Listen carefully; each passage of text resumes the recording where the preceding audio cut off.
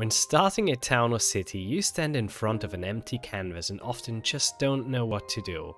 In this video, I want to give you some examples of how to make a functional and interesting town layout while starting my own medieval city in survival Minecraft.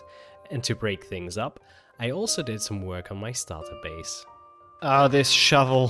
Hello, welcome! Welcome to another episode of Realm Construct, and this shovel is driving me insane. Well, how did I even get this shovel? This horrible efficiency 3 shovel. Well, first I went diamond mining, then I bred up some cows and grew some sugarcane, and then I made a little enchanting cave because I absolutely love enchanting caves. I don't know what it is, but I kind of always make an enchanting cave. Yeah, it's just a thing. And of course, then I enchanted the shovel. And for some reason, I only had efficiency 3 available. And here we are. It's just not insta-mining grass and does insta-mine dirt. It's... I don't even know. We have 29 levels. Let me try one thing. Let me try this. Let's disenchant this dot enchant.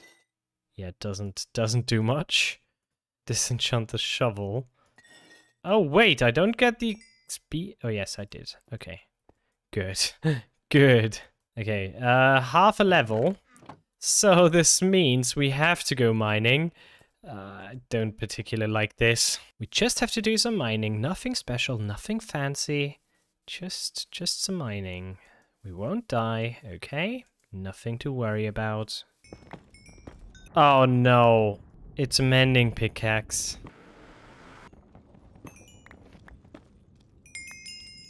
Level 30, there we go. Okay, so let's get back. Let's try this again. Efficiency 3, why?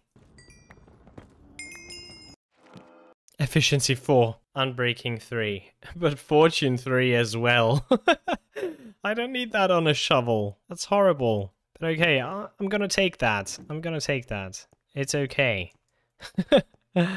We can finally start with grinding. This will be fun. Oh, this is much better. Actually, this is a lot of fun. Yep, I can do this all day.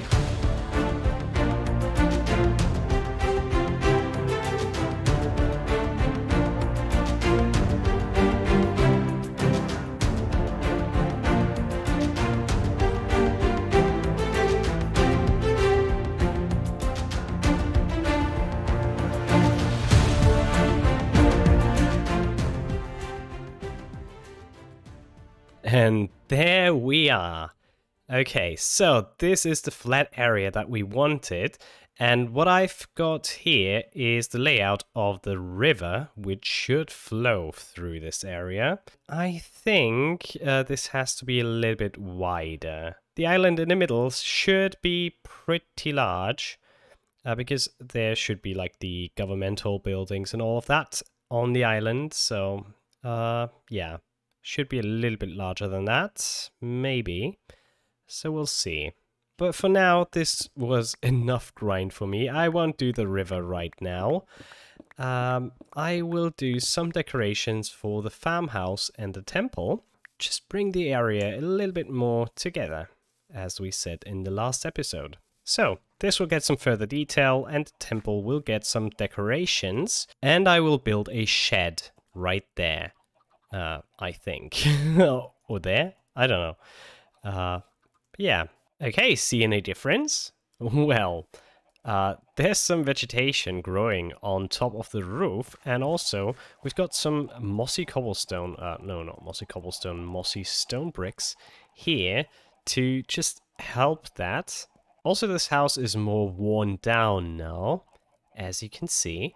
There's some more decoration here, but the most important part is this pathway that leads to this shed, which is currently empty. So we've got another element of the left building on the right, and we've got something from this building spreading to this one, so that all makes it feel much more united. So I really like those little changes. And yeah, they are minor, they are small, but I think they do a lot. And if we just scoop around the outside here, you can see that I also decorated this area. We've got some poop and some hay. I would love to add some more decoration to this, and also like the red nether brick is still missing. So yeah, we're still not done. Still not done with this build. Yeah. So, no! Why? Okay.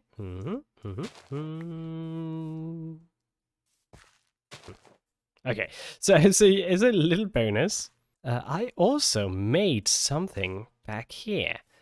A little fallen tree bridge. I don't know, it's just a log that's yeah. It's just a log. And yeah, I like this. And a little pathway to this cave area, which I also improved a little bit. So yeah, now it's time to go to sleep.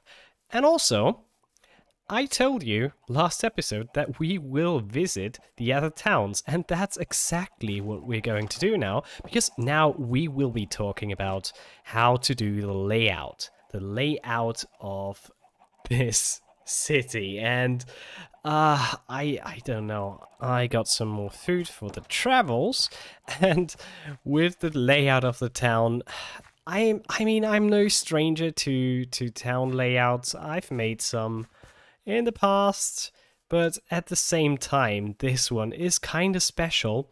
And also, I don't know, it's always such a hard thing to do. But what I'm gonna do right now is I'm gonna look at the other towns, look at what I like about town layout and what things I don't like, and what things I'm going to do differently. So for you, maybe the layouts of those towns may be a lot more fitting than the layout I'm making today, because, well, I'm making something special today. As I said, it can go wrong. Oh yeah, we are approaching the town of Lindana. You can already see it. Yes, there we go. Let's just see the town layout. So this town is not finished, it's very much a work in progress, but you can see that the main roads leading into the town come through this tunnel right there, lead to the main square, and then we've got another main road on the sea following the coastline until it doesn't, because there will be a harbor, and the main road will lead in this direction, and at some point we'll connect to Remia, to the town we are building right now. There's some minor roads as well, like these connecting to the main road out there. Then we've got another one right behind those buildings. And we've got this tiny road for the outskirts of the town. The outskirts will reach all the way to there somewhere. So the town sneaks along the coastline. So that's the main feature of it. And that's how the town is laid out. So what I really like about this layout is that we have this main square, this wonderful little main square, which feels really closed in, even though not all of the houses that make it feel closed in are built already. What's also interesting is that there are elevation changes, and that's something I think is really important. But for our town, we have flattened a lot of terrain, but we'll still have some elevation changes as the town will extend outwards. Let's continue in this direction to the first town of this world, which is called the Sea, and it's our elven town. Oh, and there we already see it. There's a little path going up from here, and this is the first part of town, which is okay. This is the first part of town, which is on a little bit of a higher elevation. The main part of the town is actually down below, just on a single main square harbor area. So if we go down here, just all around the houses, we find the main square and the harbor area as one thing. It's also a marketplace, and there we've got all the other houses. And what's special about this town layout is there's this open kind of main square with the market and all the houses just facing the ocean, which is kind of nice. And there are just two pathways leading to and from the main square. One is just this tiny one that leads up to the elevated section right there, and one where we just came from, which leads all the way around the houses. So this town is really small, and to be honest, there's not much of a layout here. It's just basically a huge circle at this point. But what I really like is the fact that we have this connection to the sea, that we have much more of an elevation change than in the previous town, actually, and have, I don't know, I like this way up here also. These towns are very organic. The pathways are winding around buildings, winding around landscapes, and everything like that. But the new town will be very, very different in the sense that there are some organic parts of town where roads are like this, but there are also the parts of town which are really well planned and therefore are in a grid pattern. And by the way, have I told you that? We will have canals. We will have a city with canals, with a river island, and a street grid. So yeah, that will be interesting. So let's walk back to Remia, or what will be Remia, start digging the river and the canals to then see where to place all the streets and roads. Okay, this is our mountain. There we go, there we go. So okay, now I will be rearranging this river a little bit. And then, yeah, we'll just start, I guess.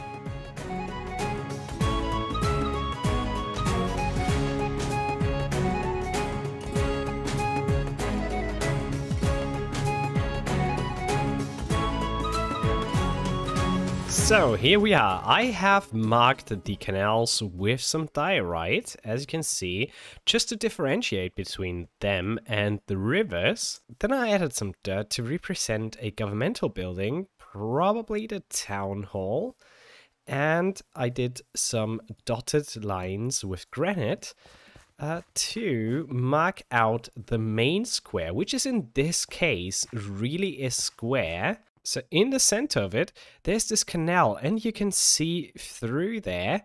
So it's closed and open at the same time, which draws from both the main squares of the other towns. What I'm gonna do is I'm gonna take netherrack, and I'm gonna mark out the main roads of the town, which I'm gonna do like this. So I'm not sinking them in like I did with the granite right there, because that's easier to change. If I want to change the path, I can just do that, and that would be a lot easier than replacing it again in the ground and all of that stuff. We're gonna have main roads with netherrack, city streets with cobblestone, and little alleyways with andesite.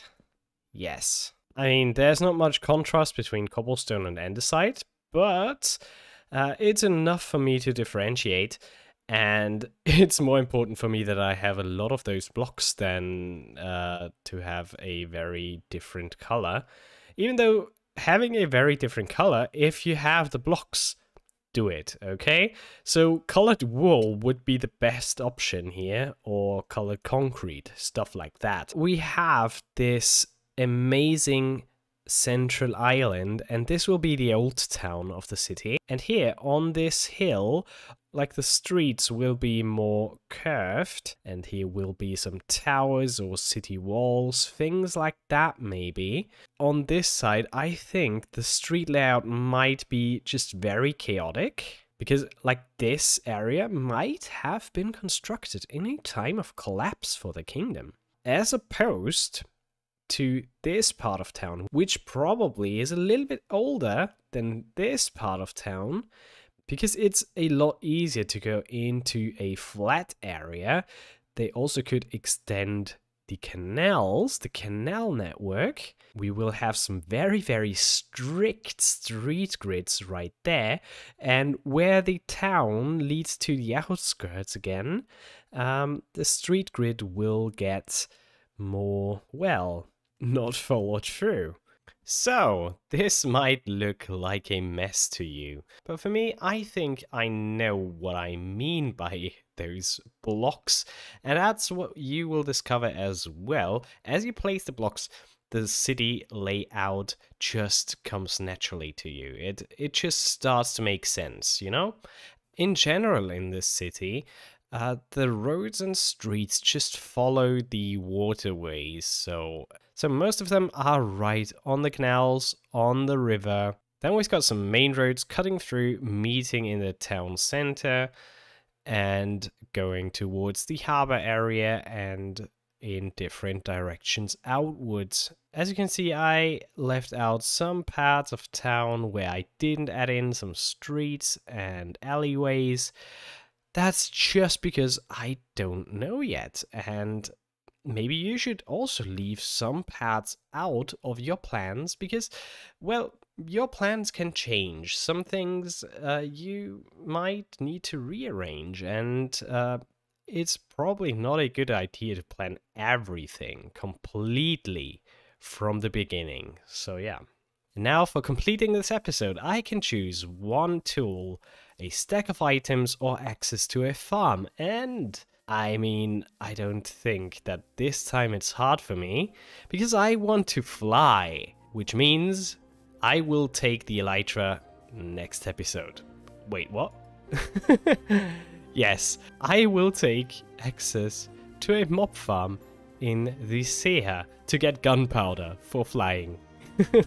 So, if you liked this episode, I am sure you will like the others as well, so here's the playlist.